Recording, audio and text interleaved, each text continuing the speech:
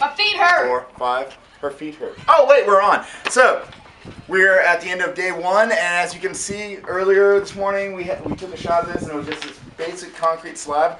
Now you can see we've got like things like walls and frames and roof framing and people that are hanging out in here. Wait, that's just our team. And Lexi writing on the wall.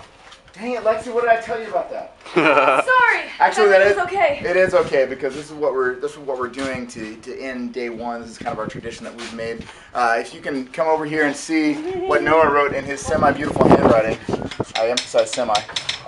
And if you get a look at a bunch of these walls, here's something that Alex wrote. What we have are written on the inside of these walls, on the very studs, the very foundation, are some of our favorite scripture verses, some prayers of encouragement, some blessings on the house. The idea is that this whole house is founded on the Word of God. It's founded on Scripture. It's founded on the blessings that God provides. So it's a very exciting opportunity that we have. It's a very exciting amount of work that we've done. We've worked really hard. Matter of fact, let's why don't you follow me out and we'll take a look at the outside. You can see how nice the campus is.